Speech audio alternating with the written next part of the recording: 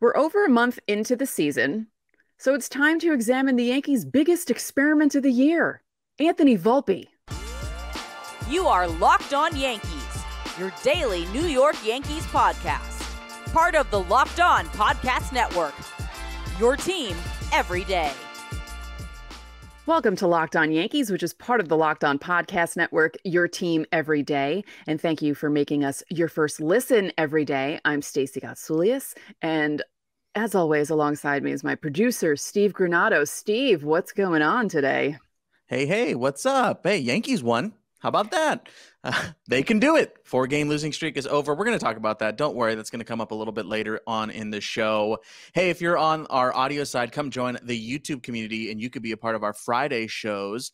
The link is in the show notes, of course, on the audio side. Come subscribe over here and join over 2,300 Yankees fans. Now, you guys are crushing it. Thanks for being a part of our community. Drop your questions in our comments of this YouTube video. And of course, you could be a part of our Friday show. We answer them on Fridays. We have a Game 3 preview. The rubber match against Cleveland is coming up later on tonight. Of course, we're going to talk about last night's victory. But first, Stacey, let's talk about Anthony Volpe.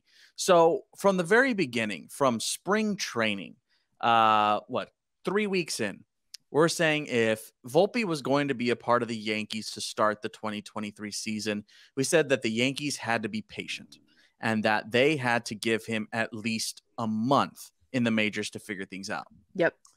It's May, which means he has played a month in the majors. And we're going to figure out, has he figured it out? I think it's a bit of a tricky conversation. So here are the numbers on Volpe's first 31 games in the majors. And I hope in 15 years, this conversation sucks. Right. 31 games, 116 plate appearances. Slash line of 230, 336, 370. He has 3 doubles, 1 triple, 3 homers, 9 driven in, and 33 strikeouts in 31 games. So, Stacey, before we get too deep into it, what are your initial thoughts and feelings on how Anthony Volpe's first month has been? I think it's been perfectly fine. I feel like he's going through the normal lulls that someone coming up playing in the majors for the first time and facing a lot of these guys for the first time should be having, while not looking too overly matched while he's playing. You know, he'll have some bad games, but, you know, a lot of the other Yankees are having bad games too. And I feel like these are actually good numbers for the first month. That 230 average is obviously going to jump out at you. The 370 slugging has been really down. That's obvious. I mean, the numbers aren't like flashy. Obviously, Sure. They're not. Right. Let's start with his bat, Stacey, since we're already talking about it, and just kind of the offense overall for Anthony Volpe. What things have stuck out to you about his play initially? I just love how quick he is when he's running on the bases. Like, no matter what he hits, if it's a single, he's running hard. You know, he's stretching doubles into triples with ease. It's so much fun watching him do that. And I'm waiting for him to get make regular contact so I can see him on the bases that much. Mm-hmm. It's just, he's fun to watch, and I feel like he's going to get a lot better. Yeah. He's 10 for 10 in stolen bases. We talked about, we're going to talk about Tuesday's game, of course. He picked up 2 stolen bases that directly impacted the score after he picked up a knock. Of course, his big home run, of course, as well, kickstarted the Yankees comeback. How about this, Stacey? So again, we here on Locked On Yankees, if you're joining us for the first time, hello, hi, I'm Steve. That's Stacey. But we will admit when we were wrong. We were wrong about Anthony Volpe from the beginning. Right. We were wrong. We did not think he was going to actually make the major league roster. We were wrong. We admitted it. Mm-hmm. We were also wrong. And I think this is more so on my part, that Anthony Volpe was not going to get a chance in the leadoff spot. Mm-hmm. And the way he was playing in the 9 spot in my mind, did not warrant him being able to get to the leadoff spot. And for as much crap as, let's be frank, yesterday we gave Aaron Boone for his mistakes, he made the right decision here in moving Anthony Volpe to the leadoff spot. So call a spade and give credit when it's due. Volpe in the 9, slash of 167, 302, which with a 167 average is great. 222 slug. In the leadoff spot, as of this recording, 258, 352, 452. Drastic improvements in every single category, and 804 OPS. For a guy that, at his age and what I saw, I'm not expecting this dude to hit 30 bombs or anything. I think he's like a 10 home run a year kind of guy, 15 Right. on Like a good maybe year. 15 on a good year. Yeah. Yeah, exactly. So again, credit Aaron Boone here.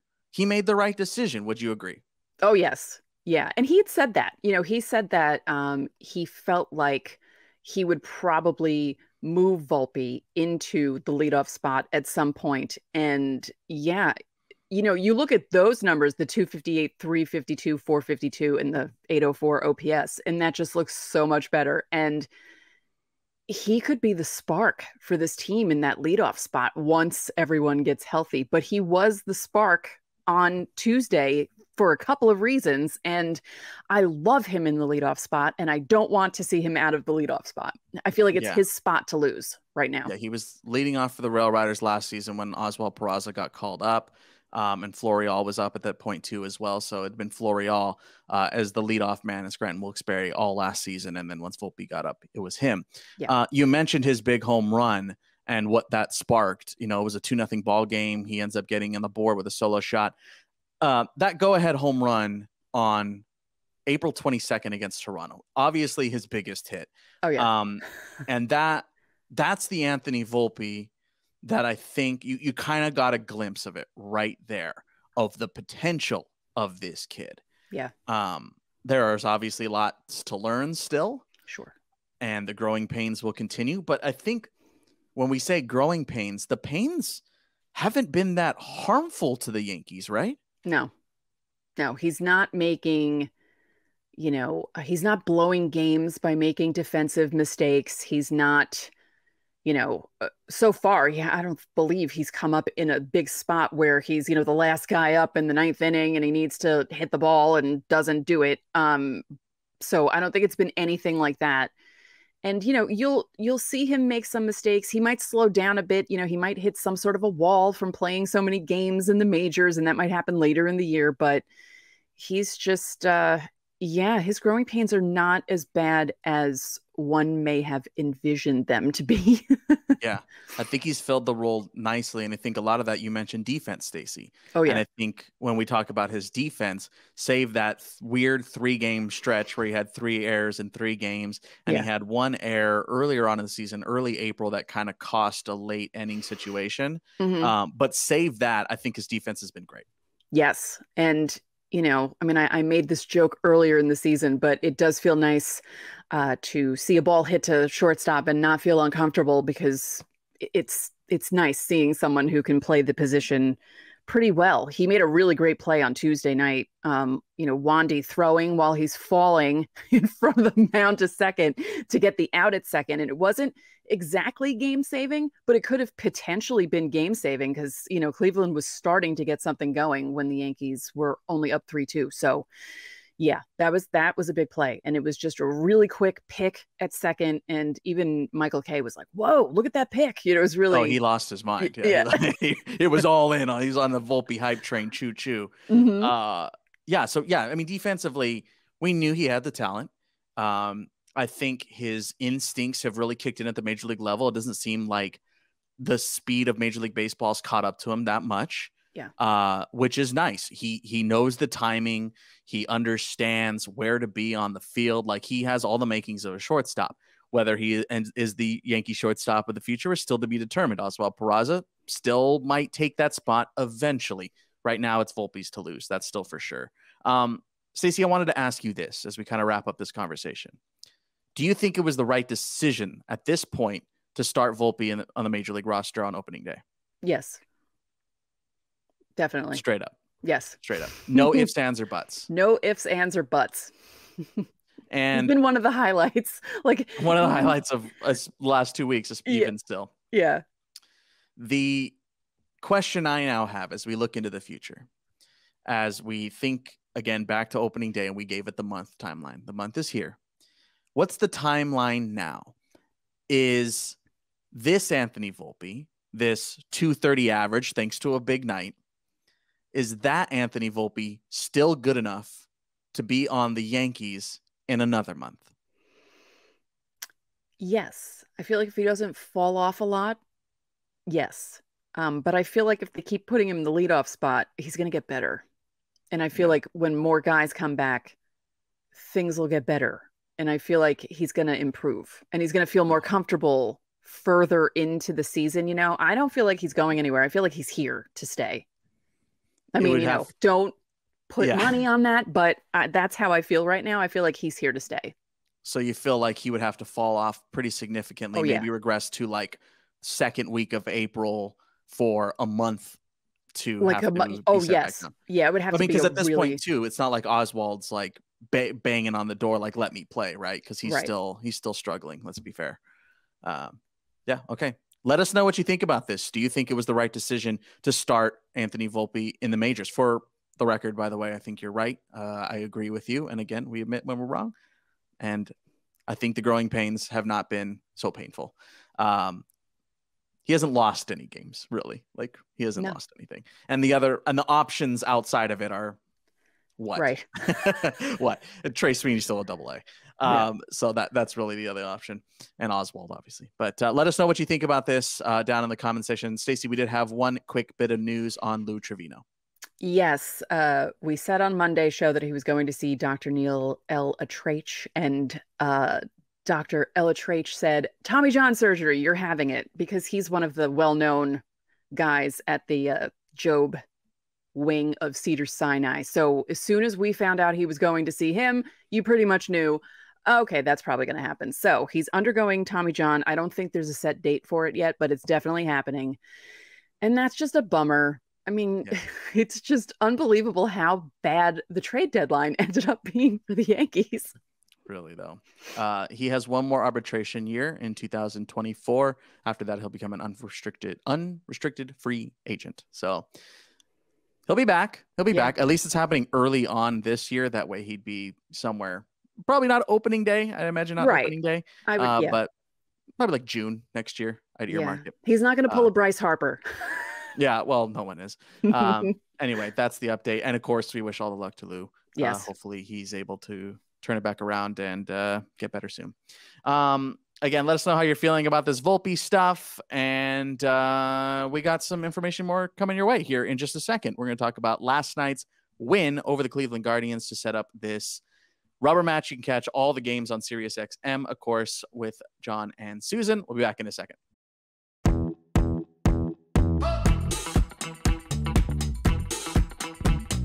Have you ever forgotten about a free trial subscription and then ended up paying for it? Rocket Money can help with that.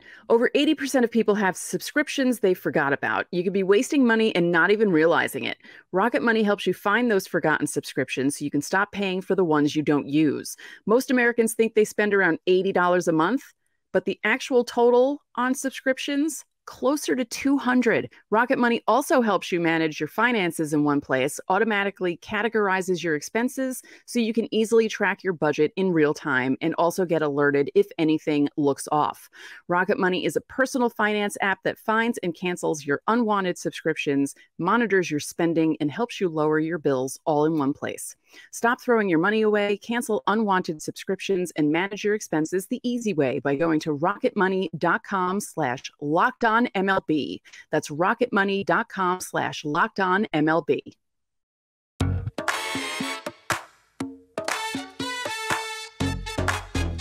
Hey, back here on Locked On Yankees. Thanks for making us your first listen every single day. To the everydayers out there, coming up on Thursday's show, we have our thoughts on the Guardians series. Can the Yankees pull out the victory and the series dub before that big, crucial off day and then that big, crucial series against Tampa Bay? We're going to talk about it. Hit that subscribe button right here. Stacey, a win on Tuesday, 4-2. Let's start with a conversation about Gerrit Cole. Your thoughts on Cole's outing? He clearly it wasn't at his best, but, I will take 6 innings, 2 runs from anyone at this point. And, it's kind of funny that we're talking about being, disappointed in 6 innings and 2 runs. But hey, still has not given up a home run. Those 2 runs, none of them were via the home run. So here we are. It's May 3rd, and he has not given up a home run yet after giving up 33 in 2022. So something is clearly working for him. And, it's funny. We said they had to win this game when remember when we were previewing, and I joked because you were like, oh, if they win this and win this. And then you mentioned, well, if they lose Tuesday, I'm like, no, they can't lose Tuesday. That's Cole's start. Not with Cole. Yeah. And it's just funny that he didn't factor into the decision, but, strong enough performance, 8 strikeouts in those 6 innings, 3 walks, 5 hits. But again, ERA's 1.35. He's still pitching really well. I'll take it. Yeah. Yeah. That 3rd inning obviously got away from him a little bit there.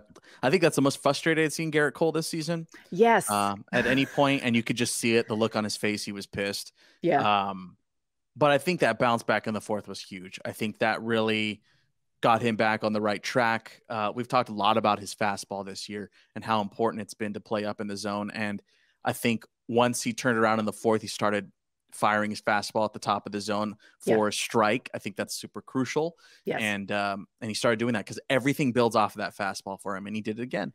And that's when he got back on track. So if there's, again, I like to say this, if there's one thing you take away from this episode, it's when you're watching Gerrit Cole, if that fastball up in the zone is playing right, then Gerrit Cole's going to have a good outing. Yeah. Yeah. And it's good that he didn't let it get away from him. He didn't let it get more than 2, and he was able to settle down and, just kick it into gear and just be Gerrit Cole. But yeah, he's just even in this start, he's still on another level this season. It's just so much fun to watch him. Yeah. The comeback, Stacey, the Yankees were trailing 2-0. And as we mentioned, Volpe with the solo shot in the 6th, kind of a quiet home run. He kind of just jogged around the bases. He was like, we're still losing, dude. And things aren't going great. But that Rizzo RBI to score Glaber, how huge is that?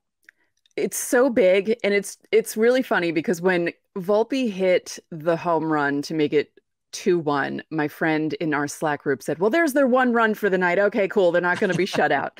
And there was a streak on the line here. The last time the Yankees had a streak of 5 games where they didn't score more than 2 runs was in August of 2015. And they were in danger of having that happen if they didn't win tonight and if they didn't score more than 2 runs.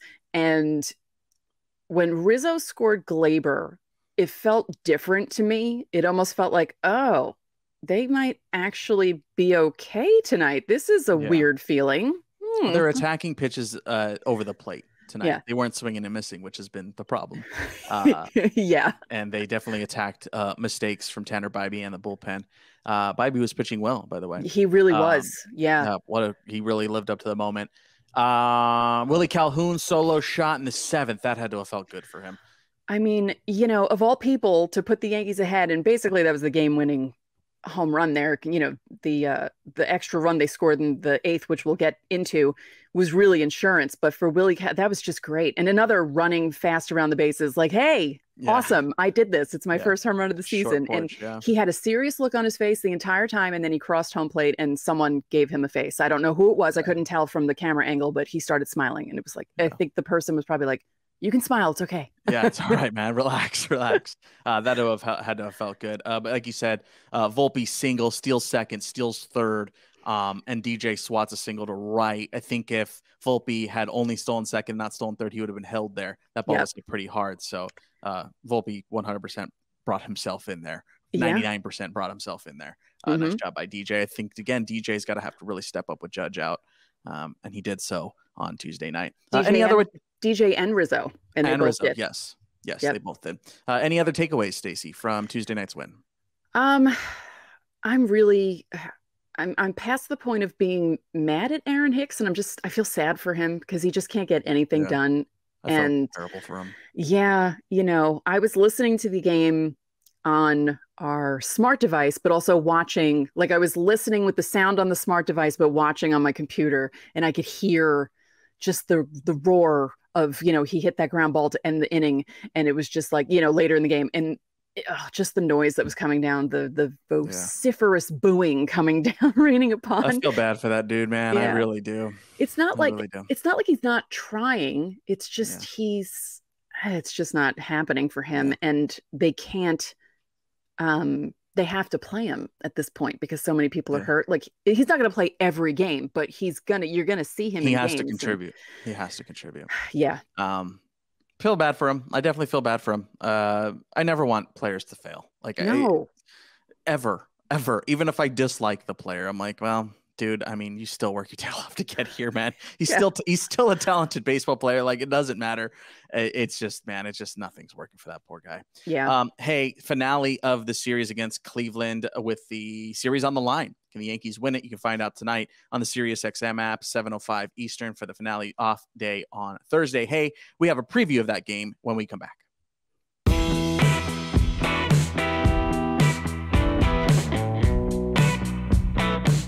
So Rare is a revolutionary fantasy baseball game and marketplace transforming fans into owners with officially licensed digital cards featuring players from across all 30 Major League Baseball teams. Unlike other fantasy baseball platforms, So Rare managers truly own their fantasy experience, collecting, buying, selling, and competing with player cards against global opponents to win epic rewards. Win or lose, you still own your cards, and there's no cost to play. MLB game weeks happen twice weekly and span a 3 to 4 day cycle. At the end of each week, So Rare managers who rank near or at the top of the leaderboard will win a variety of rewards. It could be cards, tickets, merchandise, or even VIP experiences, including meeting Major League Baseball stars. Prizes may vary depending on the competition, so head to sorare.com/lockedon, that's spelled SORARE.com, to draft your team of free player cards, set your lineup, and start competing today to win epic rewards. Again, that's sorare.com/lockedon to start playing today.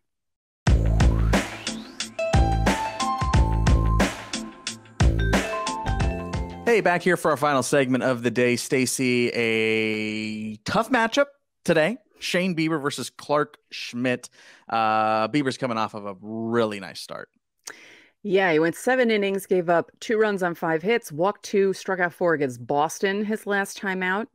He beat the Yankees on April 10th, also going 7 innings, also giving up 2 runs on 5 hits, but walking 3 and striking out 4. That's kind of odd. That's almost the same. That's why I put that there. Yeah, I was like, wait a second. Yeah, that's really weird.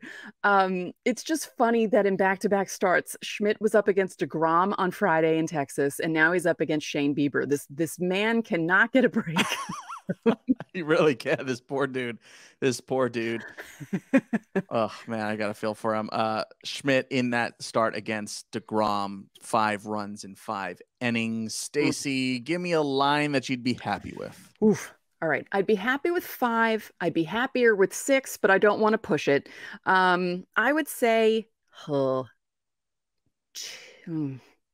2 runs in 5 innings, but I feel like that's asking too much. I'd be happy with that, but I feel like that's asking too much from Clark Schmidt. I feel like he's going to give up 3 in 5 innings. I'm going to go 5 1/3. 3 runs, 2 earned. Ooh, okay. That's my mark. 5 1/3, 3 runs, 2 earned, 4 strikeouts, and try and limit the walks to 3 or under, and I'm good. I will say 5 strikeouts. I'm going to go with 5s. Okay. I don't know why, but yeah.